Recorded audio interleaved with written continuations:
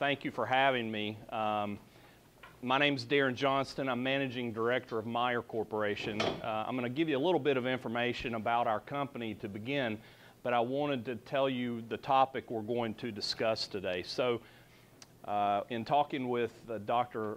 McClure about kind of giving me some parameters for you today, we want to talk about retail, and I'm gonna talk about retail and e-commerce and how e-commerce has really changed the consumer's path to purchase and what the effect of that has been both on retailers as well as suppliers and companies like ourselves. We're a cookware manufacturer, so you guys are in the fashion world, but the consumer path to purchase in retail and the effect of that is very, very similar. So the effects that we're seeing as a company are very similar to the effects that most of your fashion companies are also seeing, depending on what their go-to-market strategies are. We were just talking a little bit ago, and I was talking about that I've been with Mortar 22 years, and I'm president of the U.S. and Latin America for the company. But 22 years ago when I started here, I was the account executive for the Southeast. Every single retail account that I was calling on and working with in the Southeast 22 years ago no longer exists. Isn't that amazing? That's how much retail has consolidated. At that point in time, we were doing 80% of our business with probably 52 to 55 retailers. Now we do 80% of our business with about 17 to 18 retailers, including the big e-commerce guys like Amazon, Wayfair, people like that. So another interesting point for you is that when I started as an account executive, a sales call looked very different than it does today. As an account executive, I used to walk in with samples. You'd meet with a buyer. You'd say, how many do you want to buy? You'd talk about features and benefits. You'd talk about, in the case of fashion, you would be talking about the details around the line for the spring or the fall or whatever the period of the season was. You'd walk out, you'd lay out a business plan for the next 6 months, you'd walk out. Now those meetings, where there used to be 2 to 3 people sitting in those meetings, now those meetings usually are 25 to 30 people. You've got a brick and mortar buyer, you've got an e-commerce buyer, you've got e-commerce planners, you've got brick and mortar planners, you've got digital asset managers, you've got regular retail managers, you've got all the supply chain teams, you've got your SE, search engine optimization, your digital analytics teams. The whole world has changed, and so that's what we're going to talk about a little bit today, and I'm going to try to give you some insight into how that has really affected retail as a whole, but also how it's affected suppliers like ourselves. I'm going to start by telling you a little bit about Mortar Corporation. So Mortar Corporation, this is a little bit of who we are.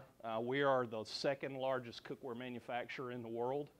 Our corporate office is in the United States where I work. I live in North Georgia, but I actually commute 3 weeks out of the month to San Francisco, California, so I spend as much time out there as I do here.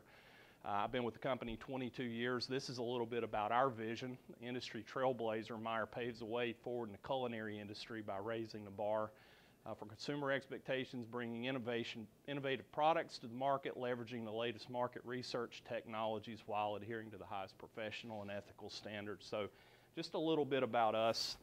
As far as who we are globally, this is where all of our global affiliates are, and so I actually run the U.S. and Latin America, but you can see that we actually have marketing arms and affiliates in manufacturing located all over the world. We're a global manufacturer. And this is a little bit about our facilities and this is actually a picture of our facility outside of Bangkok, Thailand. We actually produce about 125 lines of cookware. We have 4 million square feet of factory space. We have 900,000 square feet of warehousing space. We distribute products in 30 countries. We employ about 5,000 people worldwide, and we produce on average about 150,000 pieces of cookware a day. So just some quick facts. And you've probably never heard of Mortar Corporation, but you've probably heard of some of these brands. We're a brand company. We actually market, our strategy in retail is that we market brands from the high end to the low end. And so what you see here is Raffoni, Heston brands are located in the specialty high-end gourmet. You'd see those products at Williams-Sonoma. You'd see a Farberware Silverstone product at Walmart. So we run the gamut. We don't have one brand that we try to sell all. We're a very unique entity in our industry. We're able to create unique shopping experiences and unique product assortments on a retailer by retailer basis based on the channels that we operate in. And then this is just some firsts where we're very, very big on product innovation, and that's really what put us on the map. And so I won't get into the detail because I really want to get into the detail of what we're going to talk about today, but Meijer's known for a lot of firsts. And then here, this is an important part that we'll talk about today. You can see these are basically retailers, some of the key U.S. retail partners that we work with today. And I have the pleasure, some days pleasurable, some days not, of being in most of those corporate offices at any given point in time during the year. So I want to talk about some facts of what e-commerce looks like today. I pulled some interesting numbers while I was preparing for this presentation that are coming out of the 2018 numbers. So there are 1.66 billion global digital buyers in 2017. They haven't updated the 2018 number yet. There's 7.6 billion people in the world. That means 21.8% of the world's population now buys online. It's pretty amazing. When you consider 22 years ago, when I started in this business, online selling didn't even exist. The number is expected to rise to 2.14 billion by 2021.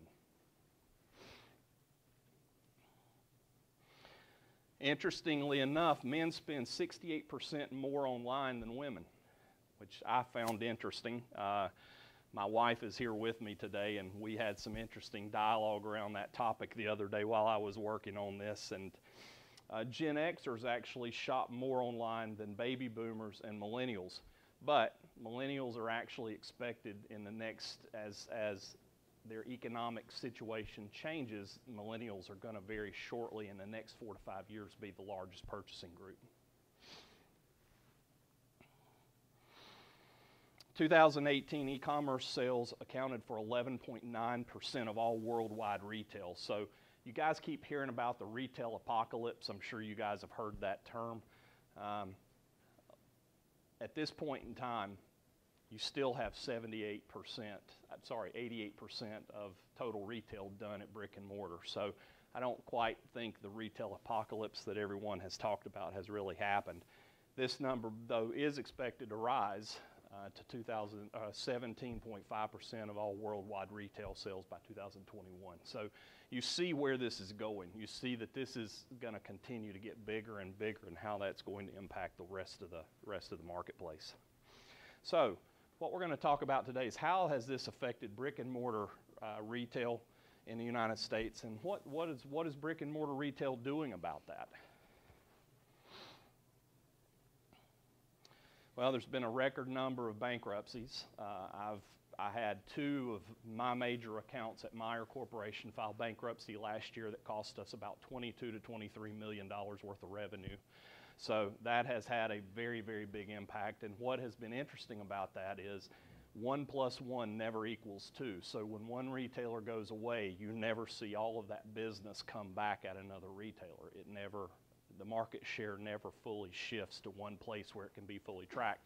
You'll usually see a 1 to 2 point increase at other retailers that are operating in some of the same competitive areas, but you never see 1 + 1 = 2 in those cases.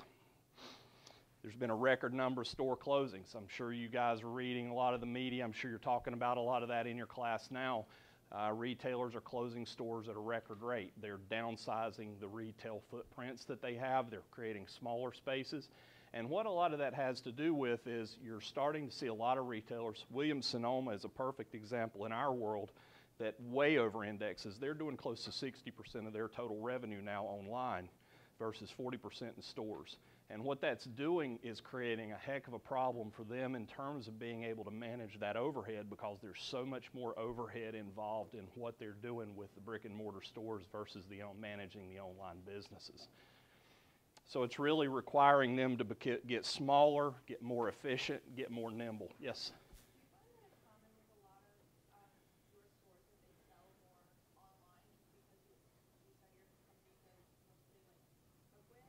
Right.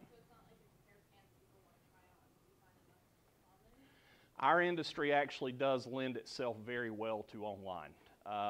But no, we are not seeing retailers like a Macy's, retailers like a Kohl's, even a Walmart. We're still seeing a much, much larger percentage of the total revenue coming from the brick and mortar than we are with e-commerce. So it's interesting to see where we tend to find that you see that over-index happen is when you get into very, very specialized things like you see out of Williams-Sonoma, where you're more professionally focused based on the types of products that they offer. Retail's struggling to balance the overhead, which is basically what I had just said of brick and mortar versus web sales, which is driving significant retail restructuring. You know, Macy's, one of the big things they're doing, a few years ago, they talked about when they were going to go to free shipping with their online business, which is now a pretty standard practice for most big retailers. And they were going to do they went to free returns. So a lot of the retailers are really struggling to try to figure out how to change. What Macy's has done is they've now opened up locations within their stores called Macy's Backstage, and a lot of that has to do with they're taking so much stuff back online, they've got to have somewhere to sell that product that they didn't have before. I actually, when I was meeting with the Macy's executives and we were discussing this strategic move on their part, and this has a lot to do in the fashion side of the business, people trying things online. I'm sure you guys have heard of Zappos, shoes. The fact that you could order 10 pairs of shoes, you could get them home, you could try them on, you could buy one, keep one, and send 9 back, and it was all free. And I told Macy's, and she'll give me an interesting look from the back of the room. I said, my wife is going to be your worst nightmare. Because, you know, in the big scheme of things, when you talk about retail and you talk about having a cost to return goods, you're probably only going to order 1 to 2 pair knowing that it's going to cost you to send whatever you send back, whereas in that case, but what's happening is it's putting more and more pressure on retail in a lot of cases to offer these high service levels, to offer the free shipping, to offer these things at no cost, and try to figure out how to make that work within the normal margin structures. So you've seen a lot of pressure roll downhill to suppliers across all industries because of that. Kohl's, here's another example. How are they evolving? Kohl's is now partnering with Amazon for order. You can order something on Amazon and you can have it shipped to a Kohl's location and you can actually pick it up in a Kohl's store. So Kohl's, and then Kohl's actually now takes returns for Amazon products. So you're finding brick and mortar retailers who are looking for new ways to try to partner to, you know, Amazon gets referred to often as the evil empire. But we're finding more and more brick and mortar retailers are trying to figure out new ways to ultimately partner with and find ways to run businesses and find effective ways to partner with big companies like Amazon that have changed the way they have to do business. Walmart, free order pickup across their locations, which what they're trying to do is they're trying to figure out how to use the massive amounts of inventory that they have in their 3,600 to 4,000 stores nationwide, where you go on Walmart.com, you order something, and it tracks you to wherever your location is, what maybe zip code you live in based on how you place your order, and then you can go pick that product up free in their stores, and they're pulling that inventory directly from the shelf versus having to order another unit. So they're trying to figure out how to turn most of their stores into fulfillment centers, 3,600 fulfillment centers that create a lot of efficiencies. So trying to figure out ways to blend that retail and that brick and mortar. Yes? I know Target's doing that too. Yes. Yeah. So, yeah. And do you find that helpful? Yeah. Good. Okay. I got what I wanted before. Like if I had it shipped, it would have been more time. Mm-hmm. I need it fast, so it should come in the next 24 hours. Let me ask that's an interesting point. Let me ask a couple questions and just see a show of hands. How many in the room are willing to pay more for faster service?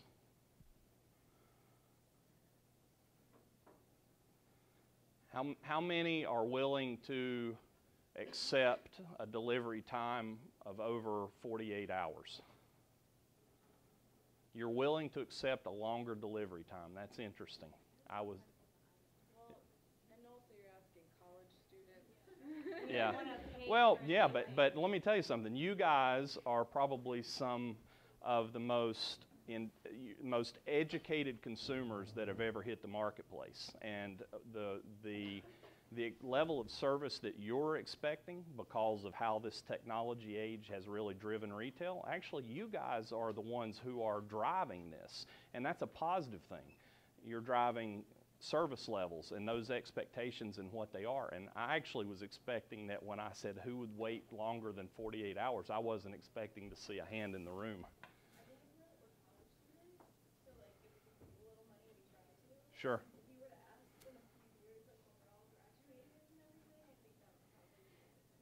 See, and I'm the worst about being patient, and my wife would agree with that. But I am the worst. I'm the most impatient consumer in the world, and I am actually willing to pay more. I'm willing to pay expedited shipping if I have to get it because of time. I think that's the difference. Like I'd rather not wait, of course, but I'm not gonna pay. Like I'd rather not get the item than pay to get it faster, or like just get in my car and go to Walmart. So 2-day free shipping is a perfect world Yeah. for you. Right. And Amazon, you were saying, is like the killer or whatever. Yep. Because they have, on a lot of products, even if you're not a Prime member, you Right. can get free 2-day shipping. Mhm. So that kind of has instilled a sort of, I guess, like, habit, expectation on the consumer that. Hold that thought, because at the end of this presentation, I'm going to talk to you a little bit about us as a company and what type of pressure that puts on suppliers. And I think you'll find that very interesting, because that is the gold standard. 2-day free delivery is the gold standard out there in e-commerce right now. And it does put a lot of pressure on suppliers to figure out how to deliver that service without an additional cost to the retailer. Increased acquisition activity to strengthen position. So what I mean by that is you have a lot of e-commerce startups. Neeraj Shah and Steve Conan, who are the founders of Wayfair, actually I do business with them, and I actually have breakfast usually every year at the Houseware Show in March with those guys, and we talk about, they did a little over $4 billion in revenue last year. And as we talk about how that has evolved, they're looking to buy small e-commerce companies, and so what they're doing is you see a lot of very focused e-commerce businesses out there that focus on specific categories.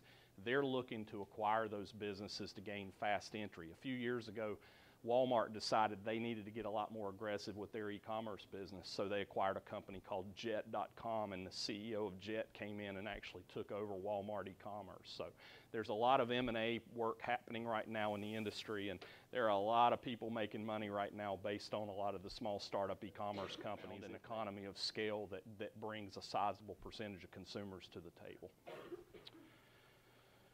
And this is all happening while Amazon continues to push those service levels higher and higher and higher. You know, they're getting down to, in some of the major metro areas now, that they're making deliveries in hours. I don't know how many of you guys have run into this, but one of the big dilemmas that I've had on a couple of occasions, you place an order with Amazon and you make a mistake and you almost can't cancel it because it's already in process so fast and it's out the door so quickly that if you don't cancel that order in 15 minutes, probably tops, you're going to get it and have to send it back. You know, I think and I believe there will be a point that the service levels will become too fast, because I think there's a negative that can happen in that with the consumers. I know for me, I've gotten stuck with things in a couple of cases where I ordered it, I wanted to cancel it and I couldn't cancel it, and then I get it and then it's sitting in a box on the shelf at home, and you forget to return it, you forget to what happened. So I think there's going to be a balance, and eventually we're going to see some of this balance out, but in the meantime you're going to see those service levels continue to get faster and faster. So that's a little bit about how retail has been affected. How has this affected suppliers, and what are suppliers doing about it? And this is where I'm going to give you some insights into our world as a manufacturer and as a supplier who are doing business with a lot of these companies. We have a very unique view of this and of e-commerce because of some of the services that we offer as a company that I think will also give you some good insights. So, what type of outside market challenges have been created by e-commerce sales? Challenges, managing price, MAP challenges that devalue brands. So you saw the big portfolio of brands that we actually sell. And how many of you are familiar with MAP pricing? MAP. MAP pricing, for those to explain, and a lot of your clothing and fashion lines have MAP pricing as well. MAP pricing is minimum advertised price. There's an act called the Robinson-Packman Act that ultimately keeps manufacturers and retailers from being able to set retail prices, which is price fixing, it makes price fixing illegal. So under Robinson-Packman, as a supplier, I can't tell a retailer what they have to retail my products for legally. I can't force that. I can't dictate that. MAP pricing is the minimum advertised price that I want to have a product out in the marketplace, because obviously 22 years ago when I started and I was talking about those 50 plus retailers that we worked with as a company, you know, Macy's or Federated Department Stores at that point in time, Macy's was made up of 7 different divisions. You had Macy's East, you had Macy's West, you had you had Burdines in Miami, you had Rich's, Lazarus Goldsmith here over in Atlanta, and then you had some other companies, Bon Marché out on the West Coast. You could sell different divisions of Macy's a product at different prices, and they didn't even pay attention to each other. So you could offer an opportunity buy here, not offer it here, so you could be very strategic. Now, if I sell Macy's something at a price that is a product that somebody else is selling, usually based on the algorithms and the electronic price measurements that are out there, always monitoring the web to see what things are being sold for price-wise, that minimum advertised price, usually my phone or one of my sales team's phone will ring within 5 minutes of a price being changed on Amazon, because alerts go up all over the country with other retailers, and that's how fast they can pay attention to where a price gets changed on something. And then they come back to me and they say, where's my margin money? Because I'm losing margin because I'm having to go match this price, and what are you going to do about it? So minimum advertised price, the way we work that and the way we manage that as a company is we don't go in and we don't tell them you have to sell it for this price. We say this is the suggested retail price you can sell it for. We give a lot of advertising money. We give a lot of digital analytics, search engine optimization, Google AdWords. We spend a lot of money out there doing helping them drive their business to the tune of anywhere from 15 to 20%. So if they do $1 million a year with us in sales, we're possibly giving them $200,000 in funding support to help them do their marketing, to help them drive their business. So the way we manage that MAP advertising, or that MAP minimum advertised pricing, is we say, look, we're not going to tell you what you can do as far as pricing, but as long as you adhere to this price, we're going to give you that money. If you don't adhere to this price, which is just fine, you can do whatever you want to do, you don't get the money. And that's very, very effective in helping keep pricing from turning into pricing wars out there in the marketplace. And that's how manufacturers help motivate retailers to do the right thing. But with online selling, that has created a lot of problems for us, because there's so much visibility, and with so much technology monitoring pricing, we have a lot of heated conversations with retailers if somebody drops a price on something. And then you get into a situation where Amazon drops the price, Macy's matches, Kohl's matches, any other retailer matches. Then you try to get the price back up, no one will move. They'll say, we're not going to move until Amazon moves, or we're not going to move until this. And so then you end up with 5 different retailers trying to get everybody to make a pricing move. And you can't get anybody to move because everybody's looking online, and they won't move until somebody else makes the first move. So this is the kind of stuff that 22 years ago when I started, you spent no time on this. So pricing is a big topic. Managing unauthorized sellers. So I'm sure you're all familiar with the marketplaces. You go on Amazon and you see that little box over in the corner that says fulfilled by Amazon or fulfilled by some other company that's actually selling on the Amazon website. Well, that's created a big problem, because in this day and time, there's a lot of problems, especially in the fashion world. The online business has created an immense problem for retailers in terms of counterfeits, which is a big problem that I'm sure at some point you guys are going to be discussing in some of your classes. So how manufacturers try to manage those third-party sellers that are unauthorized. They're not a customer that is authorized to sell your products. So you have to try to find out, number one, is the product they're selling legitimate? Number two, how did they get it? You've got to try to track. So there's an immense amount of work that now goes into all this behind-the-scenes research that we have to do just to try to keep up with who's got what out there online and where did they get it, and is it really ours? Product visibility and impact. So the promotional things I was telling you about. It used to be you could go sell different promotions to different retailers. Now the visibility is so tight that everyone sees what everyone else is doing so quickly that it has required us as suppliers to figure out how to restructure all of our promotional activities that we do nationally now. Created a lot of unique, and so the point here is you can begin to see all of the unique characteristics and complexities that online selling has now added to what used to be a very simple process. Infrastructure requirements and service level expectations. So this is something that as manufacturers that, again, 20 years ago, we didn't have to worry about. Service levels where you placed an order and we shipped it. So internal company challenges and opportunities. So on top of that, when you talked about a minute ago, what type of infrastructure, what type of details have we had to do? Well, I was saying earlier about how buyers used to just be, you were buyers and you'd walk in, you were a sales guy, you'd work with the buyer, you'd place your orders, you'd walk out with an order in hand, and that was that. Now, as companies, we actually have developed, had to develop an immense amount of non-traditional marketing capabilities to support all these other things retailers are doing.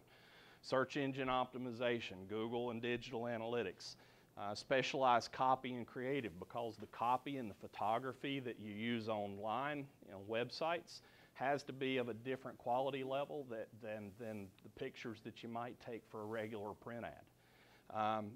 The copy has to be created so that you ultimately come to the top, you rise to the top when you go through that, when you're sorted through that algorithm, when a customer goes online and types in a word that they're looking for something.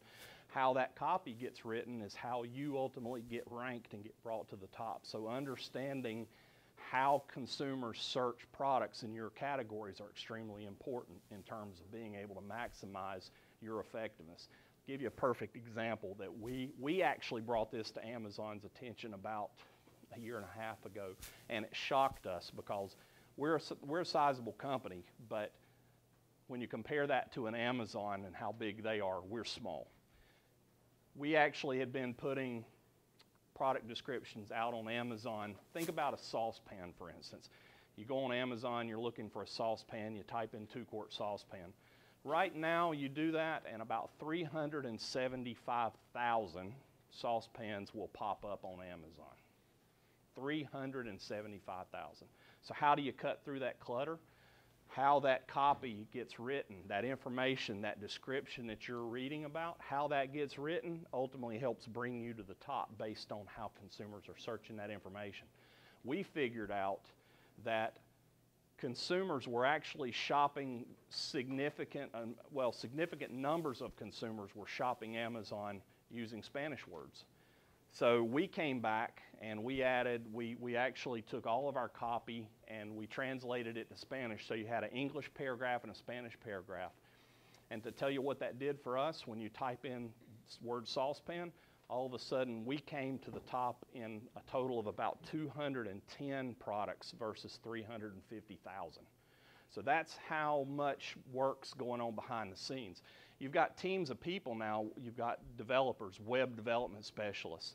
These guys are doing nothing but trying to figure out how to sort through all the algorithms and all the detail that Amazon's putting into how they're driving their business and how they're targeting you as a consumer when you're walking around looking at things on your sales and business development teams evolution to business managers.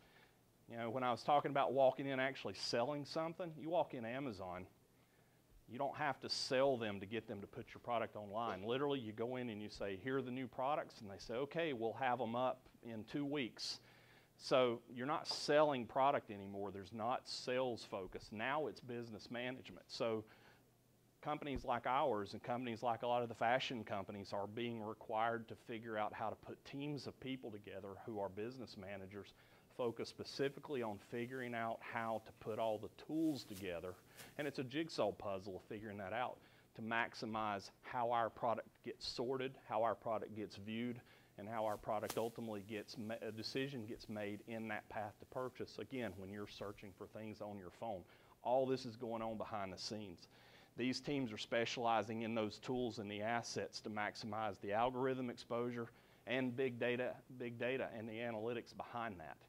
Google search words, all that is actually now, I've got 12 people who do nothing but do analytics work around Google Analytics and words and what words and how they get searched and what groups of consumers use those words to search specific products.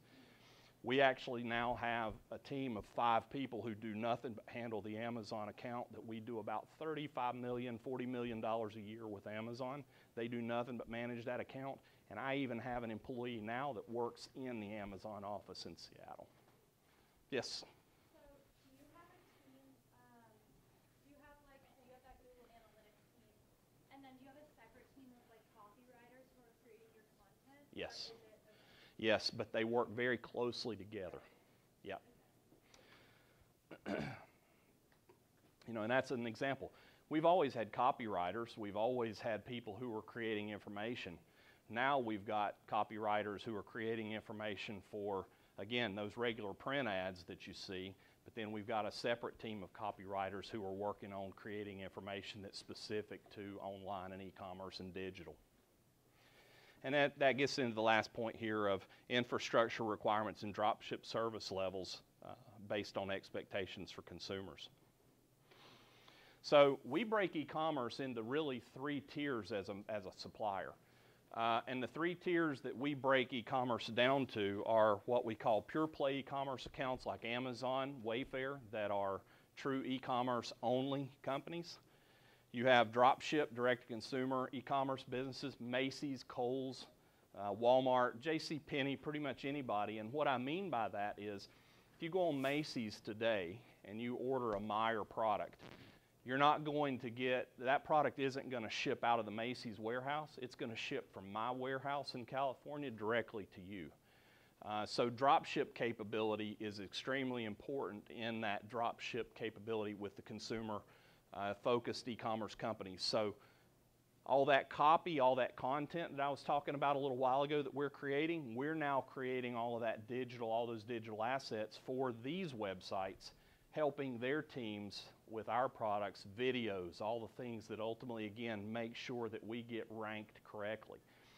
The problem with this second one, dropship direct to consumer, is all of a sudden now what that does is that changes the whole nature of the game with the Amazon and the Wayfairs of the world, because now they're not a customer anymore, now they're a competitor. So guess what? If I'm drop shipping a product directly to you as a consumer, I've got to be able to ship that product and get it to you within the same service level expectations as you're going to be able to go on Amazon and get it.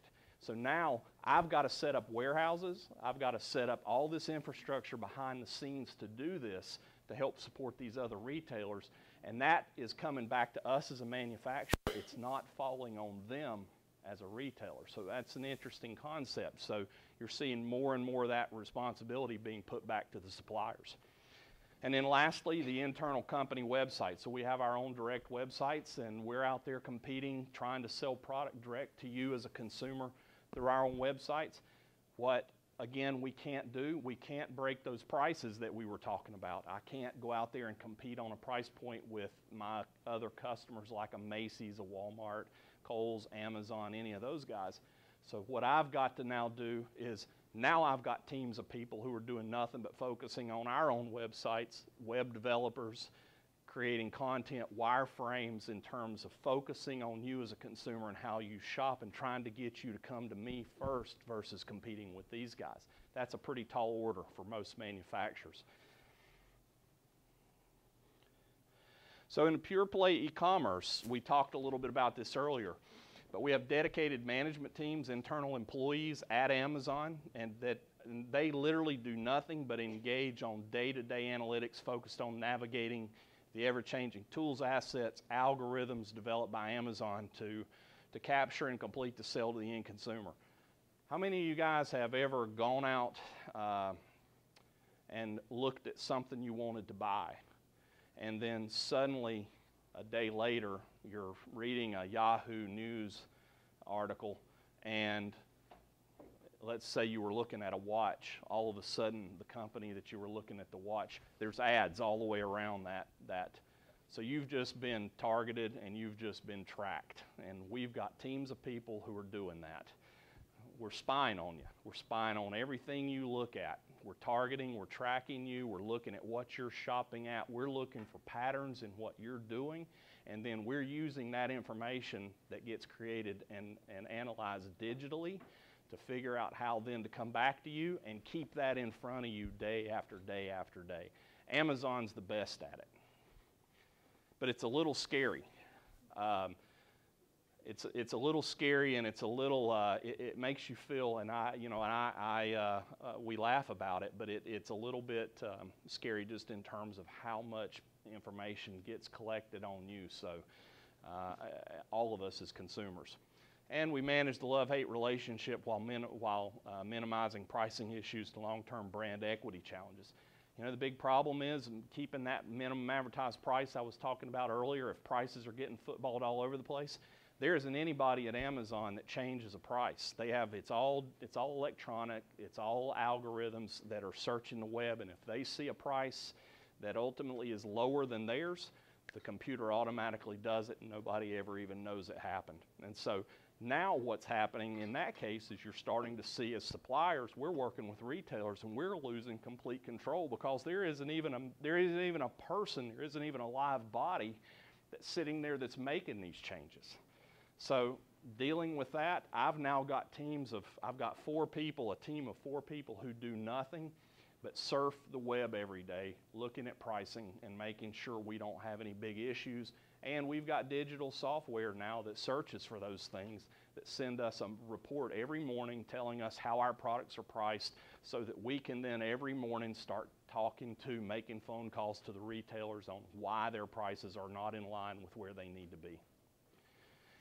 Long-term impact of that is your brand equity. So if you've got a high-end brand that you're really trying to protect, that you don't want discounted, you guys see that in the fashion world more than anywhere.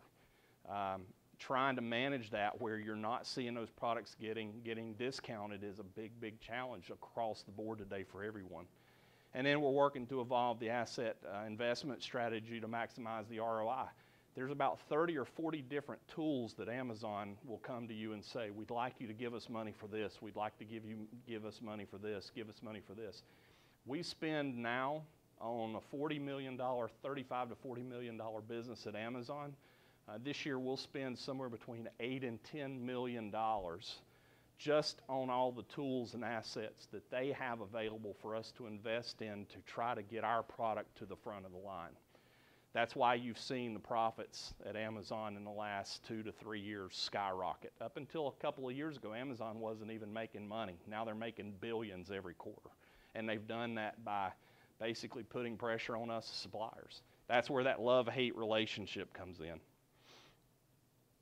Dropship, direct-to-consumer, so in talking to this, so again, very similar. Dedicated analytics teams focused on SEO, copy creation like we were talking about, maximizing consumer impressions on consumer-owned websites, focused customer-owned websites, focused on data analytics, sales information generated from online selling to maximize brick-and-mortar customer experience too. So this is an interesting thing. That what I mean by that, and I'm going to show you a couple of maps here in a minute that will give you a better visual on this. So we do about 30% of our total e-commerce business through our total company business through dropship. What that does, it gives me an immense amount of information for my digital analytics teams to dig through. So it's $100 million worth of business at any given point in time. I can measure, I can look at a product. I can take a Rachel Ray, let's say, orange porcelain enamel set, and I can lay a heat map out across the United States, and I can see exactly where that set sells the best. And I can break that all the way down to a zip code.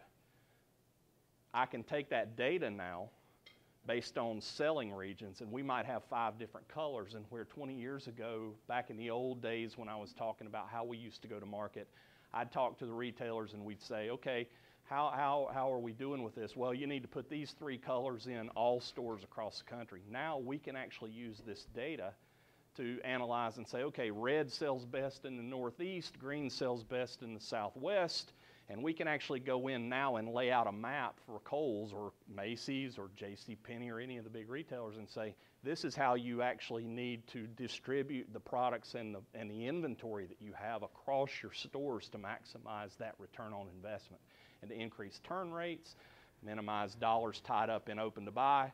So there's a lot of efficiencies that get created by this. So here's an interesting map. This is a picture of our drop ship business for 2018. And so you can see all the big area here that's open. Our distribution center is located here. You see all of a sudden what the East Coast looks like. 62% of our e-commerce business comes from east of the Mississippi River, but we're sitting on the West Coast in San Francisco. Does that have an effect on that 2-day delivery we were just talking about a little while ago? Absolutely. Or what happens is I have to pay for an expedited service over standard to get that product there faster. Or the retailer has to do it, and then they come to me and guess what they say? Well, your warehouse isn't specifically located in a good place for us, so we need you to pay us back the difference. So if, let's say, we had a distribution center sitting here that would allow 2-day service, standard, but since we're here, we have to pay for expedited 2-day service, and let's say standard would be $18, expedited's $24, they're expecting me to pay them that $6 back. So all of a sudden, this is where that service level of me keeping up with Amazon becomes a big important part of how we structure ourselves. We can this is the breakdown kind of showing you, we can even break down the states and see where we're shipping to. Yes?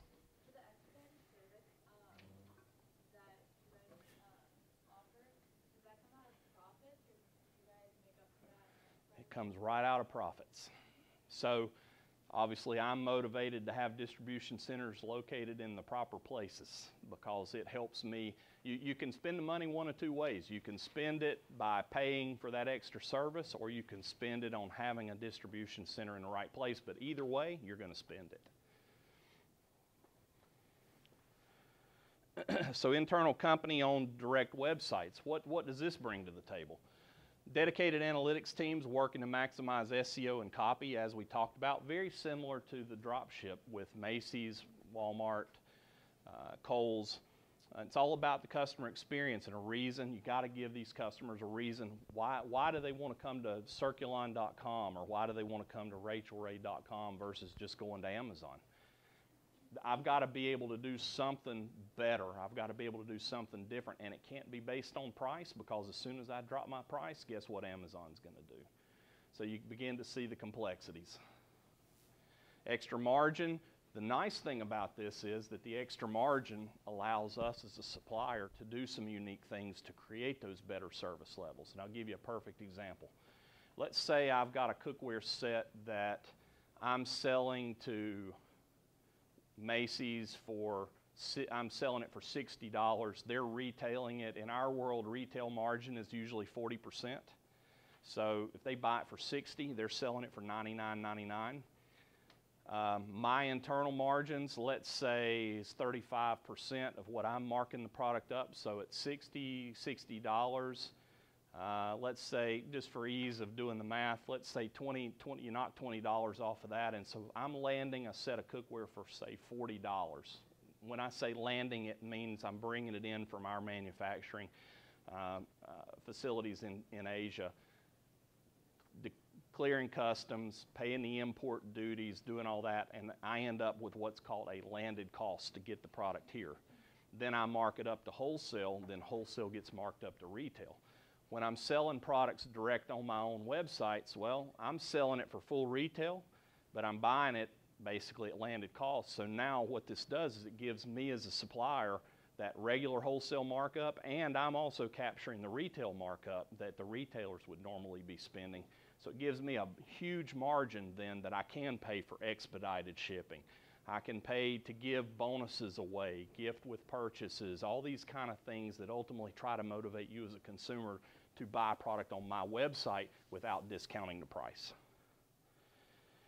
And dedicated web development teams, because now we're building our own websites. Now we're fully competing with Amazon, and that's a pretty tall order when you've got a lot of smart people sitting around. So what does that map look like? Well, here's a map of business that ultimately we monitor that we do through our own websites. It looks very similar to the other map, just not quite as filled in. But again, you can see 62% of the total e-commerce business is still coming from east of the Mississippi River. So we actually are now looking at how and where do we need to go build a manufacturing facility or a second distribution facility. So this is a great color map to show you that right now we're located here in the Bay Area. You can see that the yellow is 1-day standard. All of this orange is 2-day standard, 3-day, 4-day, 5-day, you get up into 6 days, and then you get into Puerto Rico and you get into Hawaii and Alaska, and those service levels can change. So the challenge that I have right now in terms of why we're doing what we're doing is I'm offering 2-day service on this much of the country standard. I've still got this much of the country that I'm not offering that 2-day service on. And guess what? You saw the map a little while ago. 62% of the business is from here over. So you can see how now we're having to evolve as a company in order to continue to maintain that service levels. And all this is going on behind the scenes, just trying to maximize that path to purchase in terms of getting you motivated to buy our product. And in order to do that, I'm considering building a new warehouse or distribution center somewhere right here around southern, somewhere either around Cincinnati, Ohio, up in this area, or somewhere in here around Lexington, Kentucky. And then let me give you an idea of what that then looks like. So all of a sudden you do that. Now look at how that map's changed. Now you've got 1 2-day, 1 2-day, and I'm hitting about 85% of the total customers in the United States that I can offer standard 2-day service to at no extra cost. All of that goes on behind the scenes just to figure out where to put a facility to ship from so that you get the product in a time frame that you expect to get it. So with that, that's my presentation. I hope that what this has done for you is it's given you some things to think about. It's given you some insights into all of the inner workings that go on behind the scenes. You go out there and you see that article of clothing on a shelf that you want to buy, or you see it online. This is everything that's going on behind the scenes in terms of just making sure that that product gets to you in a timely manner. And with that, I'll open the floor up. We've got about, I think about 8 minutes for questions.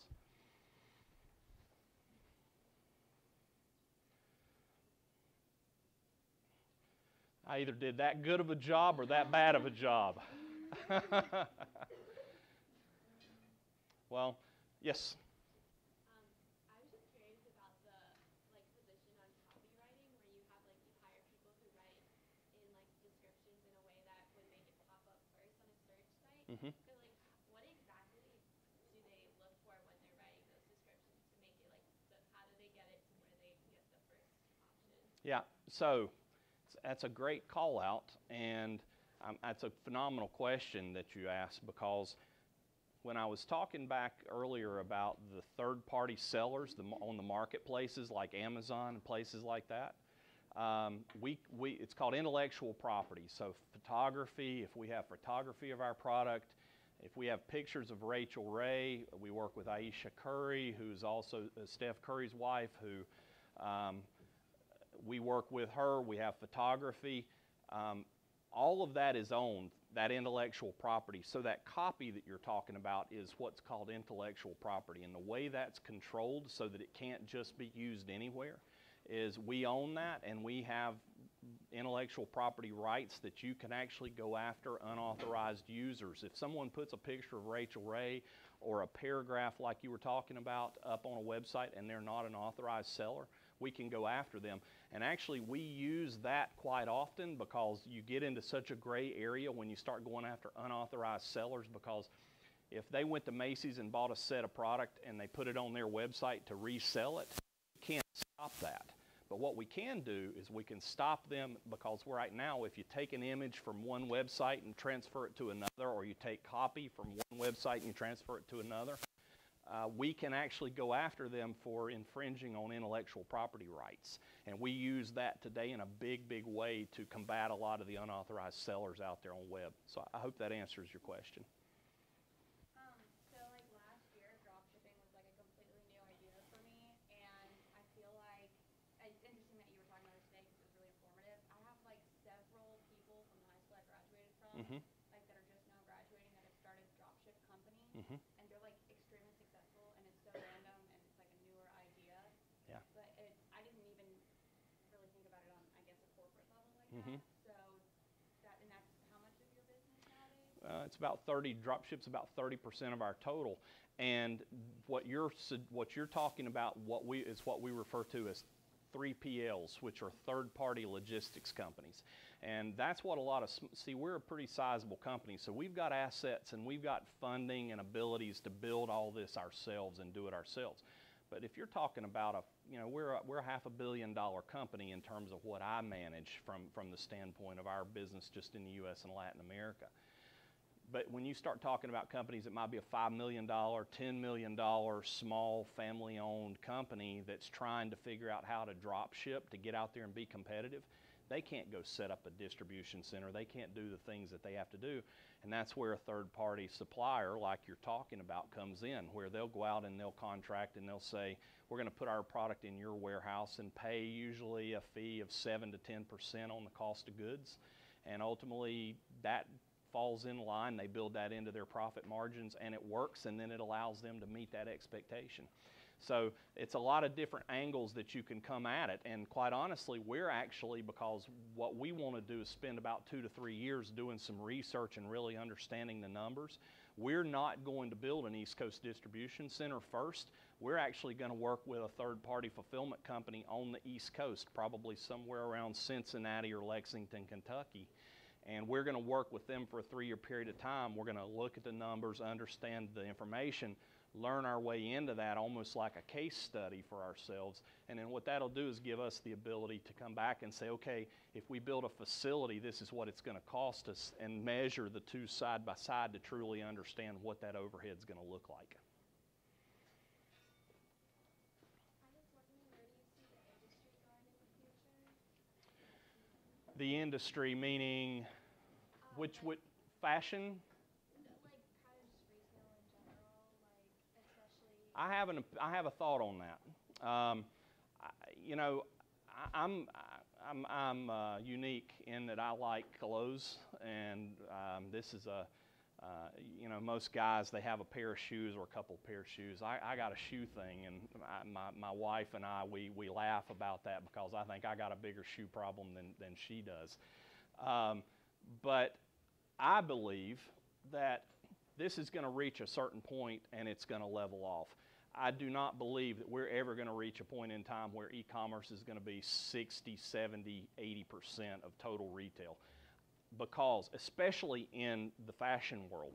And I will tell you right now, I've tried on a couple of occasions to order things online. You get it, it doesn't fit. Then you have to go through the process of sending it back. And to me, it's a lot more cumbersome and heavy lifting, especially in the fact that if I'm buying clothes, I want to be able to touch them. I want to be able to put on a pair of shoes, see how they feel. I believe that customer experience is always going to exist, but I believe it's going to be specific categories. I think our industry very well could end up being 50, 60% of a total on e-commerce, because who really wants to go touch a set of pots and pans in a store? Big deal. But if I'm going to buy a new suit and I'm going to spend $2,000 or $3,000 on a new suit, or I'm going to spend $500 on a pair of shoes, I'm not really interested in going out there and buying that online and shipping it to me and trying it on, shipping it back and going. I want to be able to have the experience of interacting with the product at the point of sale. Now, I might do that and then order it online later for service or quality, or for efficiency there.